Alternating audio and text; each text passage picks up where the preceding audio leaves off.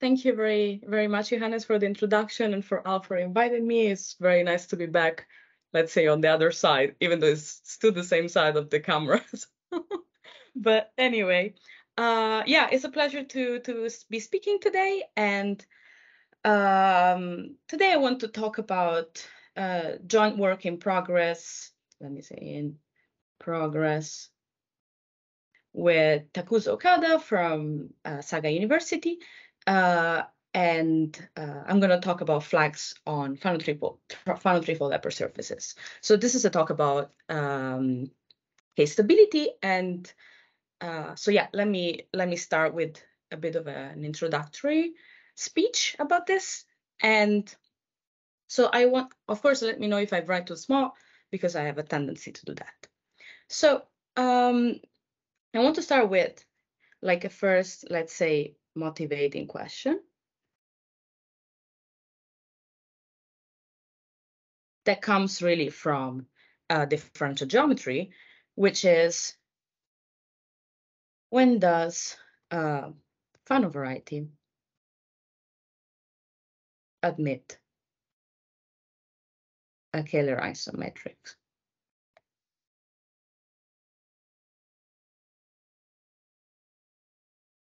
Which, well, I'm going to abbreviate for now as KE. So by this, I mean like a metric that is Ricci constant. That is the Ricci of omega is equal to omega, well, to, sorry, lambda omega, where omega is a Kaehler form. So, for instance, we have that for kx ample for x like an algebraic variety. And for kx trivial, we have that there is always a Kaehler-Einstein matrix. These are results by Obin and Yao from the 70s, and also Yao by himself. This is for, the result is initially for smooth algebraic varieties, but then this has been generalized further.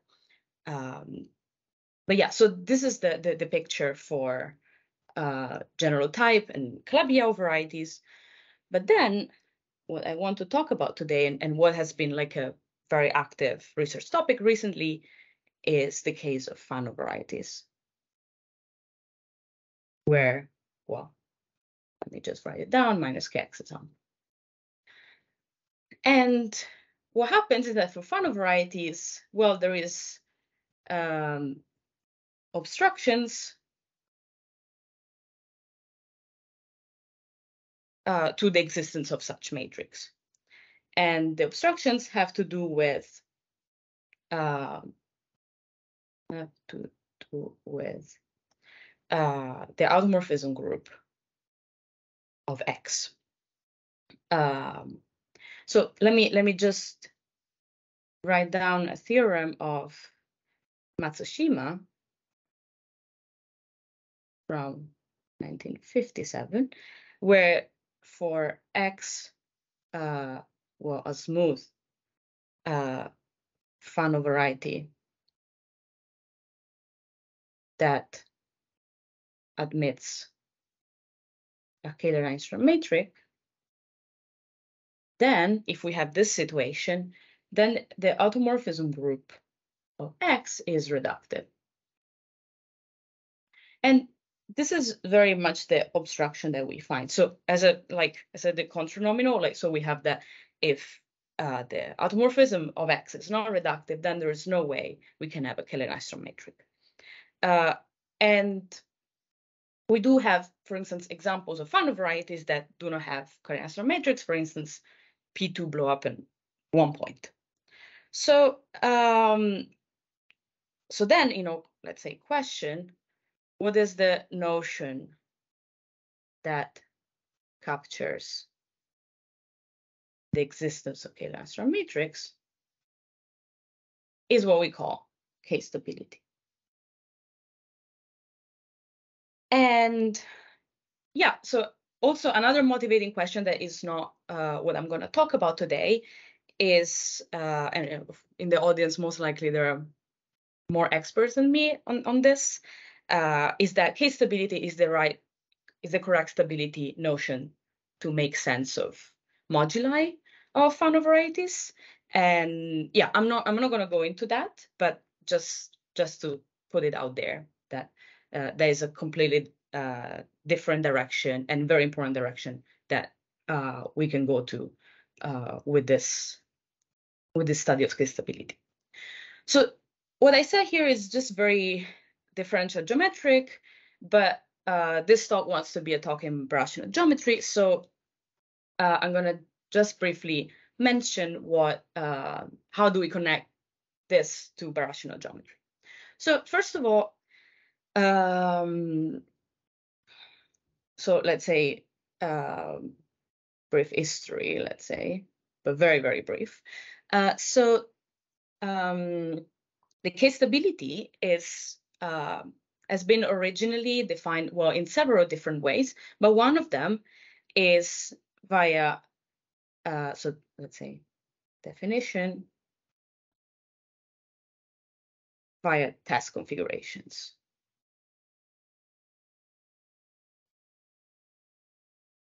So, well, here we can just mention two of the main contributors, Tian and Donaldson. And basically, test configurations, I'm not going to define them now. It's a bit long to do it, and I'm not going to need them. But these are basically special kinds of flat degenerations of your favorite Fano variety X. And what we can associate to them is a quantity called Futaki invariant. This is all a black box, but what I want to say is that K-stability of X is defined based on the positivity of this Futaki invariant over all test configurations. So all this kind of flat degenerations of X plus, well, some conditions. Here, I'm being, of course, very sloppy if there's a whole word about this. But what I want to say with this is that the problem with this definition is that in order to prove K-stability of a certain variety with this method, you have to check all possible test configurations, which is, very impractical because there are situations in which there could be infinite test configurations. So this is not really operative, let's say. So yeah, this is very hard to check.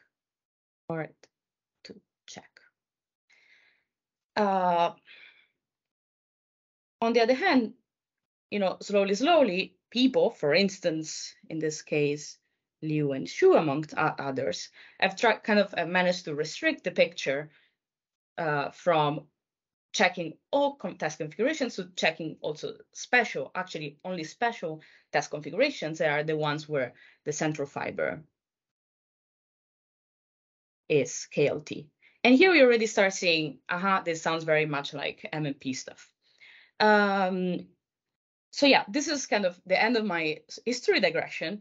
And what I want to talk about now is what has been valuative, what has been used most recently and amongst rational geometers to check K-stability of Fano varieties, and is what has been called valuative criterion. There you go.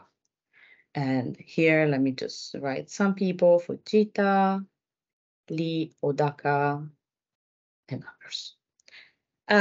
Yeah, so now I'm going to introduce the main character somehow of of the study of K-stability, and the first one is called alpha invariant. So we have X, our Fano, and we define alpha of X to be the infimum over divisors linearly equivalent to minus kx that are effective of so-called log canonical thresholds of X and D, where,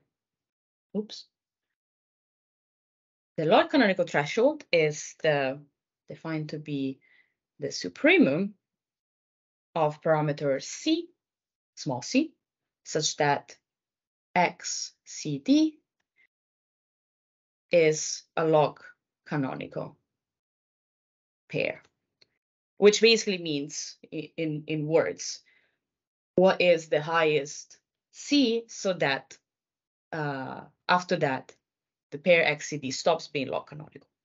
And here, with the infimum, we want to say amongst those C's, which is the lowest that is achieved in the same linear system of minus kx. So now I can write down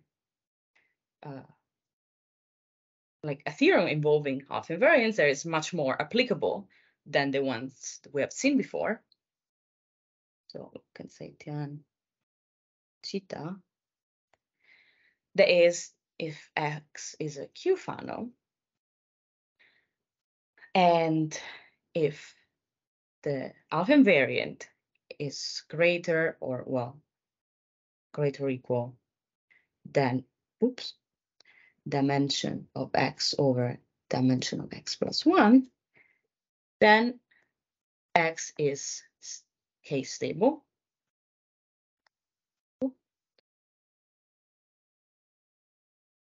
Stable, or, well, semi-stable if we have the non-strict inequality. So this is already seems much more useful because these alpha invariants are much more computable. However, this bound is kind of high, so sometimes alpha invariants can be lower, and so this inequality is not always useful to conclude K-stability. So what I want to introduce now is two other notions that are somewhat connected to alpha invariants that are called beta invariants and delta invariants. So to do that, I would start introducing two other quantities. So let's say that X is a Fano, dimension of X is n, and we take E, a prime divisor over X, which is basically, this is to say that basically E is either in X or in some rational model of X. So something like there is like an F from, how did I call it, Y to X, and E might happen to be here, and this is, and Y is a rational model of X. So what we can define is the log discrepancy. That is 1 plus the standard discrepancy, AXE, which is, well, in other words, 1 plus the order along E of KY minus F upper star of KX. Okay, and this is, maybe let me do it like this. And this is log discrepancy. And then we can define another quantity, SXE, to be like certain integral normalized over the volume of minus kx. And this integral is, it seems like an infinite integral. Actually, it's not, of the volume of minus f upper surf kx minus te, where e is this prime divisor. And here, the volume of d, like of whatever divisor d, is the limit for m that goes to infinity of h0 of md over m to the power of n and factorial. Basically, these are the leading terms of global sections. Let's say slogan.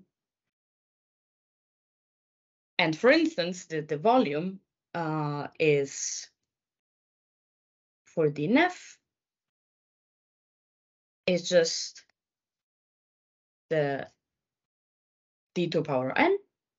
And also, if this is big, this is infinitely if the volume of d is greater than 0. So what happens here is that for t getting bigger and bigger, this divisor here eventually is going to stop being big. So yeah, so basically this is a finite integral. So let's say this is finite integral in basically in the interval 0 tau of e, where, when we're pressing this, where tau of e is the pseudo-effective threshold, that is the SUP of lambdas greater than 0, such that this volume here is greater than 0. So this is pseudo-effective threshold. There you go. So then, now that we have these two pieces, A and S, then we can define, so the beta invariant, that is just AXE minus SXE, and delta X of E, that is the quotient of A and S. This is the delta invariant. This is what I called also stability threshold.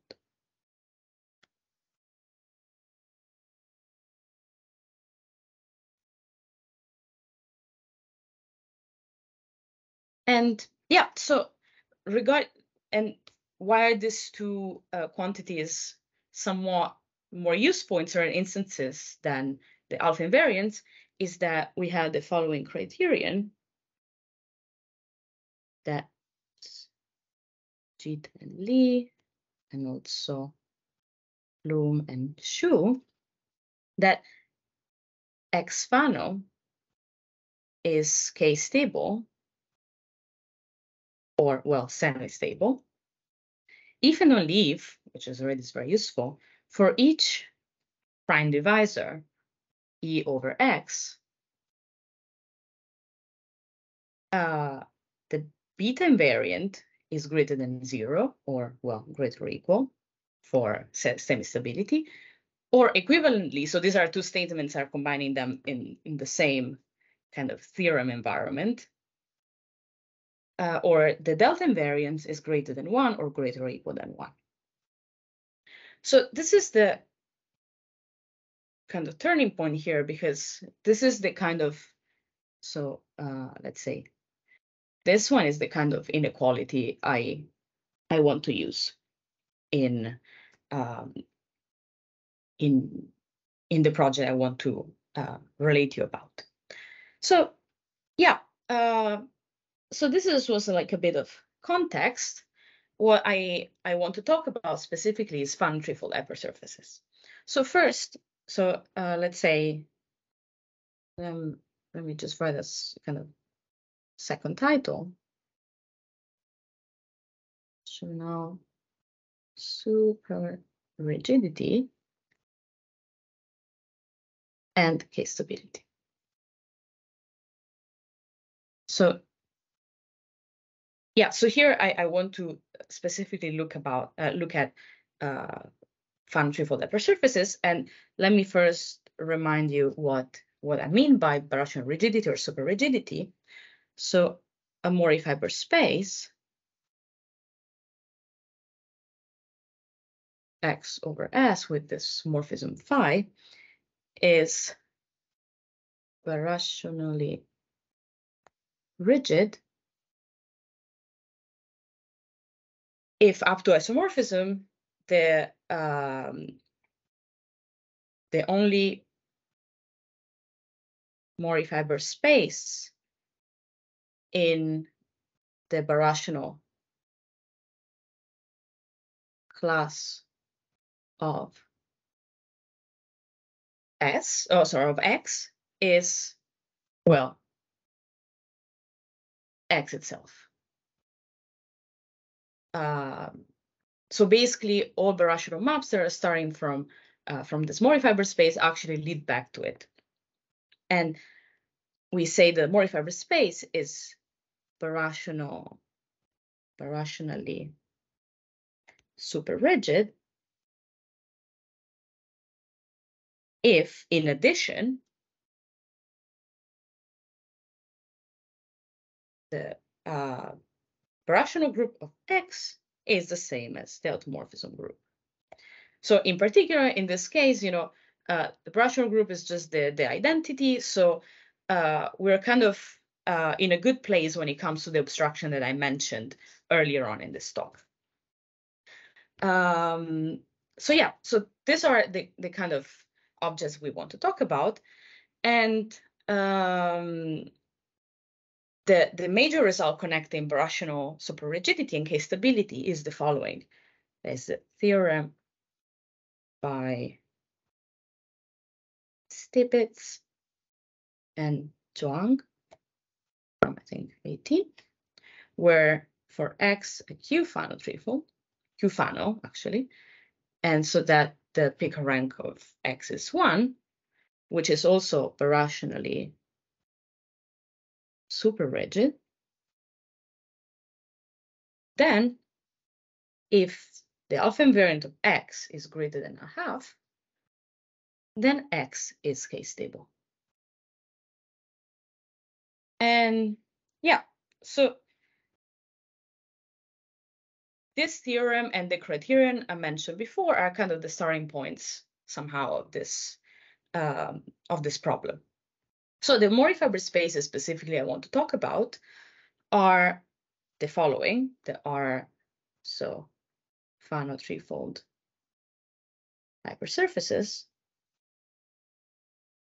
These are weighted hypersurfaces inside weighted P4s, such that their Fano index is 1, are Q factorial, terminal, and quasi-smooth. And well, these are like, well, I put in the famous Reed's 95 hypersurfaces. And well, what do we know about these people? Well, we know that all quasi-smooth members of these families are birationally rigid, and some are super rigid in particular. And well, these are results of Corti, Kuklikov, and Reed, very classical, and also Chelsea Park. And also we have that a general quasi-smooth member of these families is k-stable. And this is the result by Chelso.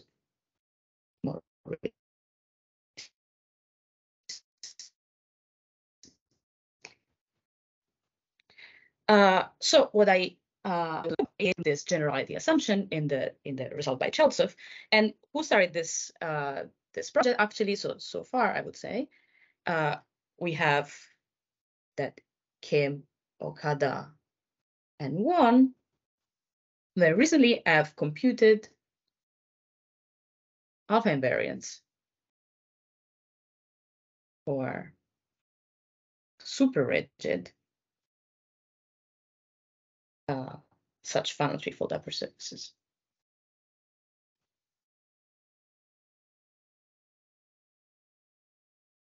Without no generality assumption. So without generality assumption.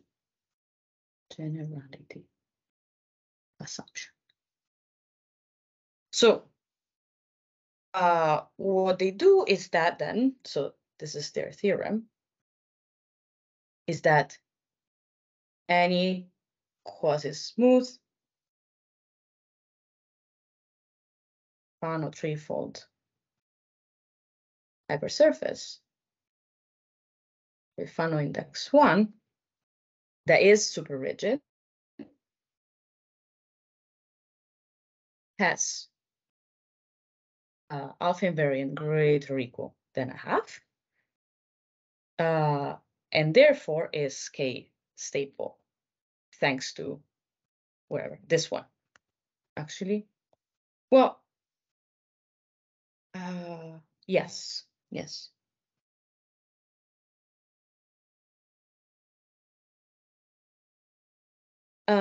Also, there is this following relation between alpha invariance and delta invariance, that delta invariance at a certain point, I mean, now I'm gonna soon define what local delta invariant is, but it's possible to find to have this kind of relation. And what they do is also to prove that, so in Kim, Okada, and Won, we have that in some cases, they managed to prove that alpha invariant, the local alpha invariant at P is greater than 3/4. So the desired delta invariant greater than 1 kind of inequality is achieved. But then this is, when the alpha invariant is just greater than a half, but you only have rigidity, they cannot conclude k-stability.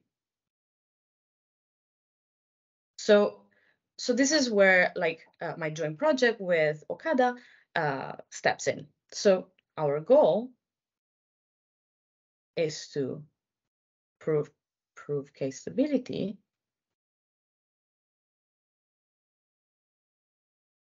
for strictly birationally rigid Fano threefold hypersurfaces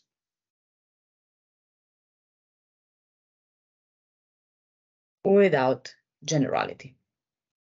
So, like, without the generality assumption. So basically, in other words, complete the work of Kim, Okada, and Won. So yeah, so the result, we're gonna just upshot the result that we work towards is the following. So this is self and Okada.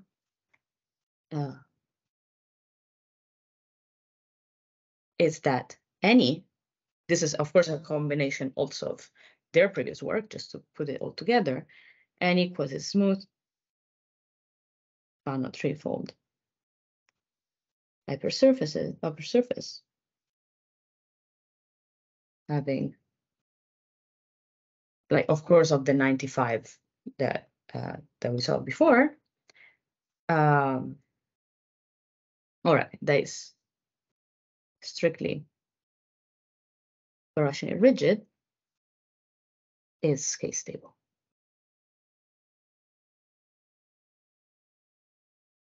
Okay. So, and how do we do this? Is by using delta invariants. So, as we saw before, like this criterion, where is it? Up here, is based on, well, achieving this this inequality, because satisfying this inequality for each prime divisor over X. What I want to say is that here it actually is possible to do better, so to restrict the picture and not just look at the, I mean, not look at every prime divisor, but look at flags in our Fano threefolds. So first, I want to define what is a local delta invariant. So for a subvariety, so let's say Z in X is a subvariety. So, and this local delta invariant is along Z. We define delta Z of X to be the infimum of AXE over SXE as before, where though we take prime divisors over X that contain Z in their cone. Yeah, so, and Z here is just an irreducible subvariety. So the main technique we use in this kind of computations is based on a work of Abban and Zhuang that gives, oh my God, they didn't write it very well, gives estimates for local delta invariants. And the perk of this thing is that they do it just by looking at flags that realize the inequality. And the inequality, let me call it star, which is this one here, star. And yeah, the kind of flags they talk about are called admissible flags.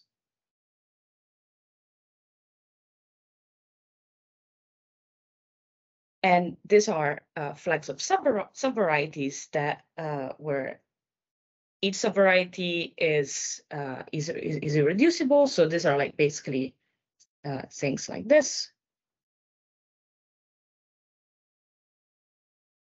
And so each of these subvarieties are irreducible, and codimension of yi is I.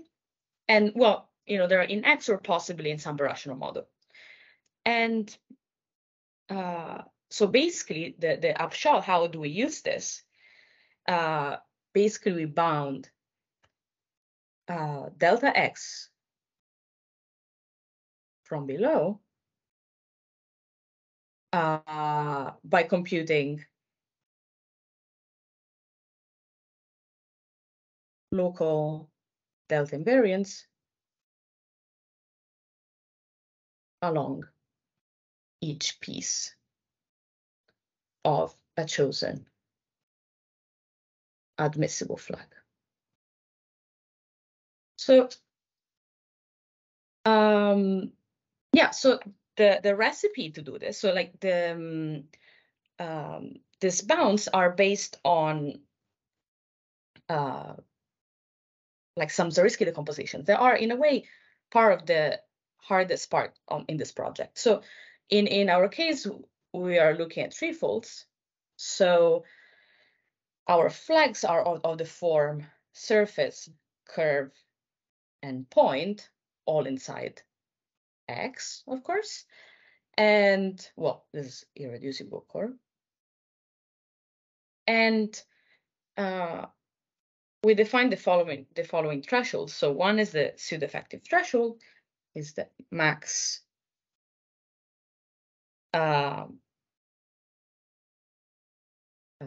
over some parameter u, such that minus kx minus uy is pseudo-effective.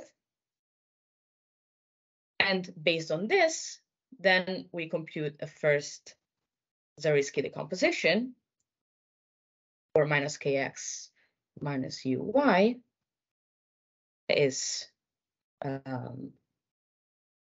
positive part pu and a negative part for, of course, u that ranges between 0 and tau.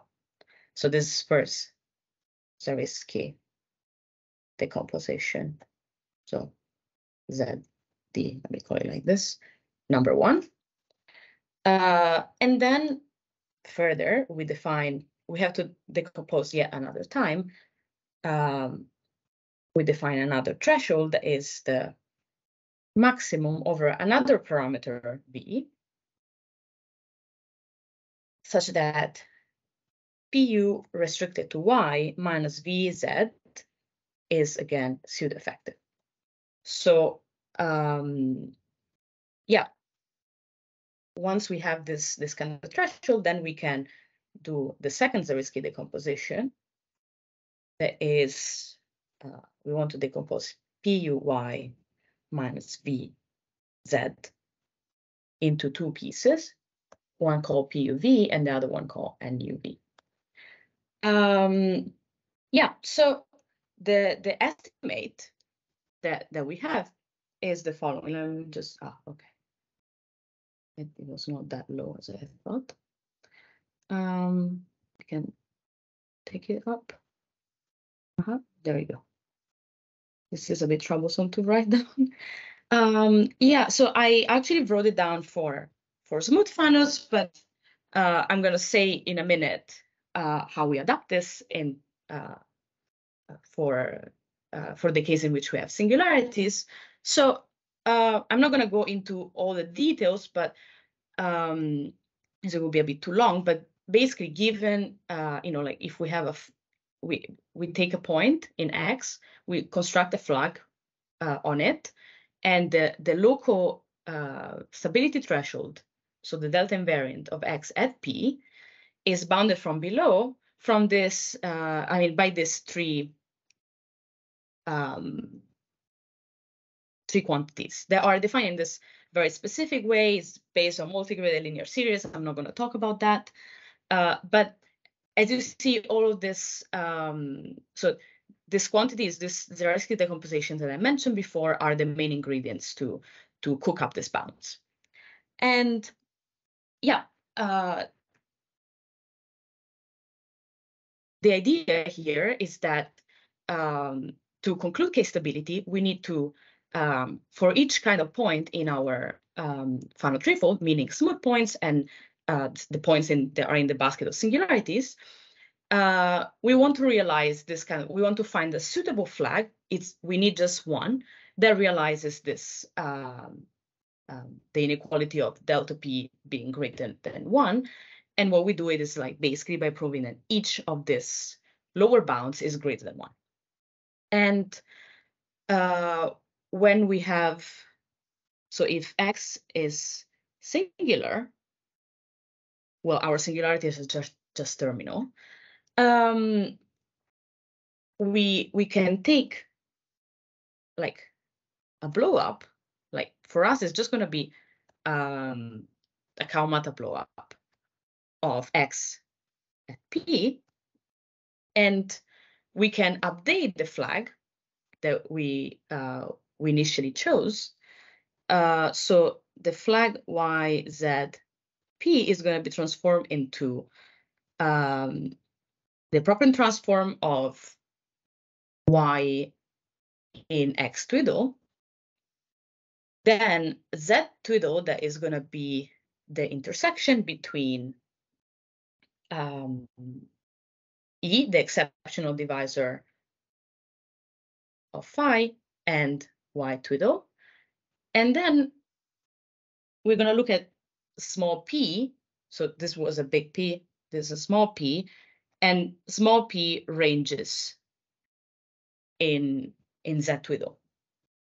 So so basically, you know, in the blow up, then we carry over like the proper transforms of all the risky decompositions. So we in this kind of bounds, we need to, you know, add some twiddles here and there, but the bounds are basically the same. And yeah, so as I mentioned, we need to cook up all these risky decompositions here. So and this is where it becomes a very much rational geometric problem, because we want to understand how the Maury cones, so in particular Neff cones and effective cones, are for X twiddle. So yeah, and the way we tackle this is by kind of unearthing again the method to prove rational rigidity of Fano threefold hypersurfaces. So rational rigidity was proven in several ways. So the idea is like excluding centers, maximal centers from your Fano varieties. Maximal centers could also be curves, but we don't care, we just look at points. So here we have either the procedure of untwisting, which is basically existence of a circuitous link initiated by phi, like the blow up of X at that point, or instead, and this circuitous link basically is an involution of X into itself, and it could be either a quadratic involution or an elliptic involution. Otherwise, there is the other option that is called excluding. And this basically involves either like a method called test class method, or well, we blow up the point P, and then we see that the circuitous link initiated by phi actually breaks, is a bad link. So here they call this kind of points non-birational involution. So yeah, so let me set the notation very briefly. So X is XD inside a weighted P4 that has the following weights and A3x3, A4x4. So these are the weights, and this at the bottom are the coordinates. And for simplicity, I'm actually going to just look at the quadratic involution case, because the elliptic involution is just much more complicated. And so RP is of the form A over K for some AK amongst the A0 to A4, and has some local coordinates that have weight AI1, AI2, AI3, where, well, they're just, we have AI1 less or equal than AI2 less or equal than AI3. So in the QI case, quadratic involution, we distinguish three situations. One is the degenerate case. That basically, so here we have then, so for coordinates. So the one xai, xi2, xi3, xk, and then there is a remaining coordinate that is xj. So here we have some options. So if the equation of our variety, so this is f equals 0, is given by xk squared xj plus xkf plus g, where this f and g are in xj and the local coordinates at p. If xj divides f, we have that actually there is no link. So we're kind of in a situation in which the link breaks. And so we have the following Morricone. So here, well, minus kx linearly equivalent to a for some a in the class group.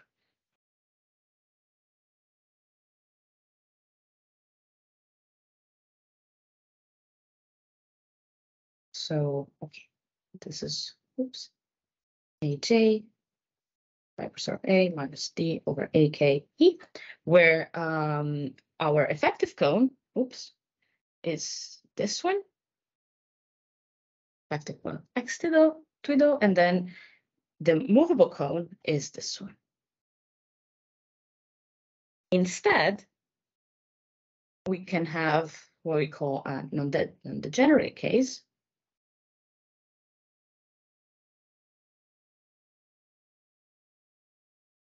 where xj does not divide f, so we do have a link, and this is the kind of trickier part, because here instead we have kind of more rays, and, well, let me just not write them all because I'm kind of running out of time, but here the important thing is that the effective cone has one more ray, and especially the movable cone has two chambers, because here what happens is that we have blown up x, and before the link was breaking, but here we have the involution that still links to x. So here we have that the movable cone is divided in two Neff cones, one for x twiddle and one for x twiddle prime. And then, we have a further case. For instance, there is the degenerate case, the exceptional case, which has another condition on the equations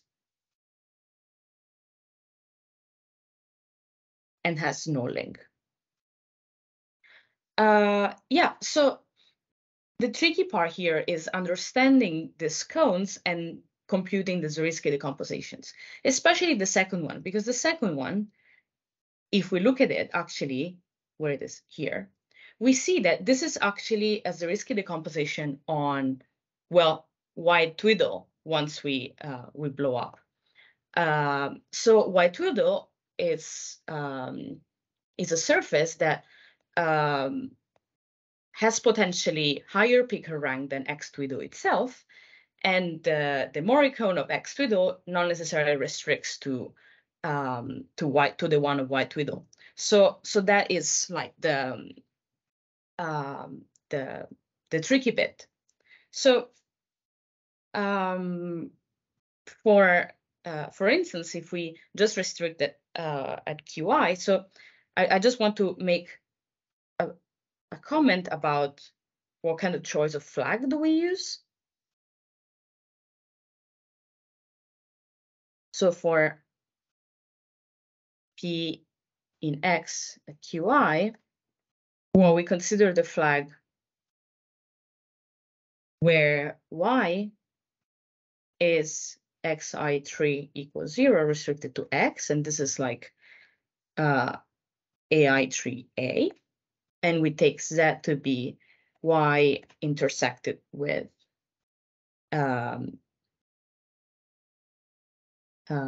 like the hyperplane where we set the coordinate x I1 to vanish, and therefore we can compute what the thresholds are. Like, for instance, tau is AI1 over AI3, and the the Zariski decomposition of minus kx minus uy for u in this range is pu equal 1 minus ai3u times a, and nu is equal to 0, for instance.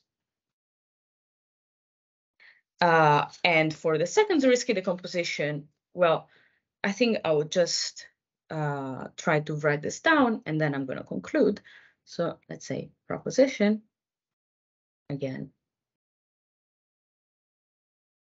So if P is smooth, we have that the second threshold is something like 1 minus mu over ai1 for m, the highest weight in P4. And the Zariski decomposition of Pu over y minus Vz is, well, of course, for V in 0 Tu is PuV equal 1 minus mu minus ai1 V a over y, and nu V equals 0. That's one. But, for instance, when P in X is a Qi, what we have is that we have to take the blow up, and for instance, in the, let me just look at the non-degenerate case. There is the case in which we have a link, just because it's a bit more complicated because we have more chambers. Then what we want to look at is, so we need to find, so T twiddle U is going to be correspond to the edge, the second edge of the effective cone.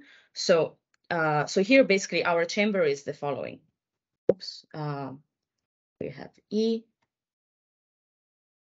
hypersurf of E, and then we have 1, 2, 3 other rays where, let's say, this one is the,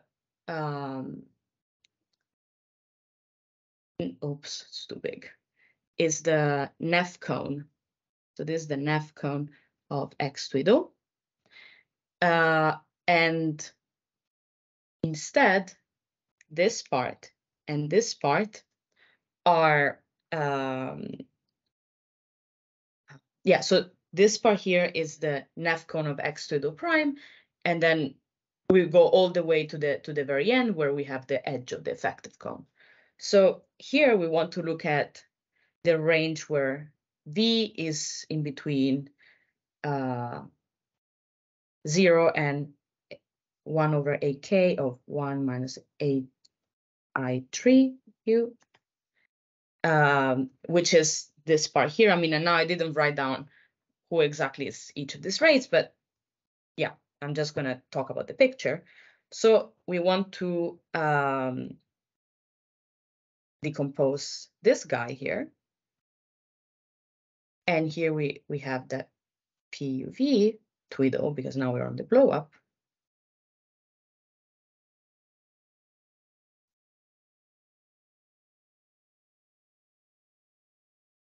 And yeah, basically we discovered this is just ONF. Instead, if we look at, so okay, this was, let's say, this part. But instead, if we want to look at this other section of the cone, so basically want 1 over ak, 1 minus ai3u, less or equal than v, less or equal than, well, what actually is pu twiddle, which is, in this case is, well, let me just write it down.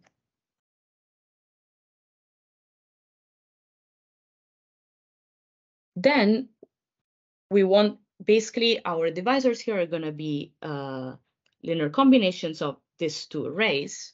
So our PUV are going to be lambda times f upsilon of A restricted to y tudo minus 1 over AK z tudo, and NUV equal mu of, well, f star of A restricted to y tudo minus d min AK AJ AK z tudo.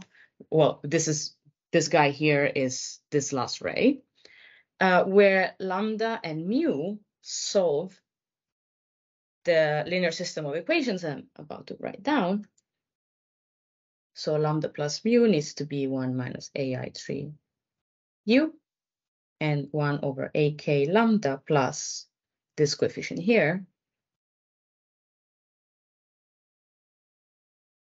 Yeah, so yeah, with this, basically what I'm trying to say is that once we compute all this Zariski decomposition that could be explicitly written, then it's possible to compute the bounds and to, in turn, conclude that all of this,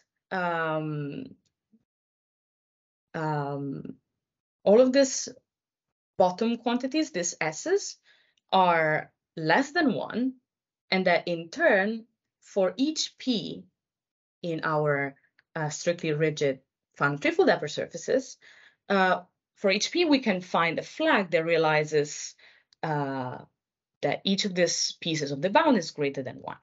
So in this way, by computing these bounds for delta invariance, we proved that all the remaining Fano threefold hypersurfaces that were left out by the study of Kim, Okada, and Won are actually K-stable. And this is for all of the members in those families.